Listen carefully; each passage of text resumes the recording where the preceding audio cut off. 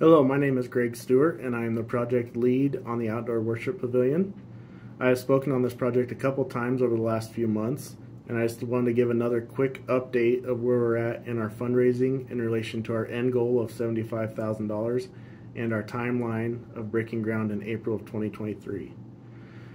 The last time I spoke on this project was in the beginning of November, and at that time we were right around $28,000 in our fundraising. And currently today we are just above $42,000.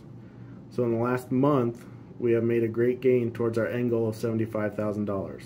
This is due to some generous donations, which we appreciate, and is also due to the brick paver fundraising tool that we started last month. We've sold quite a few of those. We hope to sell quite a few more. If you haven't bought one of those yet and are planning on buying one or are thinking about buying one, we would like to have all those forms turned in by the middle of January so we can get those off to the engravers, and that would give them time to get those all done and returned to us in order to be ready to be placed in the ground if we stay on our timeline of breaking ground in April of 2023. Those bricks are $150 a piece. There are forms out in front of the office on the table. There's a sample brick there that Pastor Gina bought in remembrance of her parents that you can look at. On the form, on the front, is information about the pavers and where they'll be placed. And then on the back of the form is the text lines that you'll fill out of what you want to be engraved on the brick. There are 3 lines of text with 14 spaces per line. Like I said, once again, those are $150 per brick.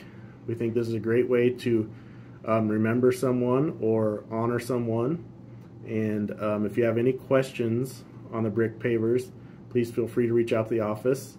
Debbie will try to answer your questions, and if she can't, she'll get you my contact information, and I will try to answer any questions you have.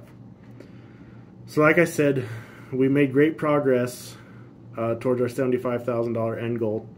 We're currently at the $42,000 mark. I believe if we make a strong push here over the next month and a half, I believe we can attain that $75,000 goal and stay on the timeline of breaking ground in April of 2023.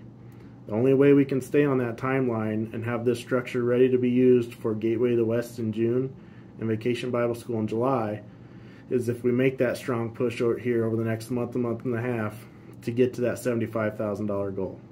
Like I said, I believe we can do it. I believe that you as a congregation can do it.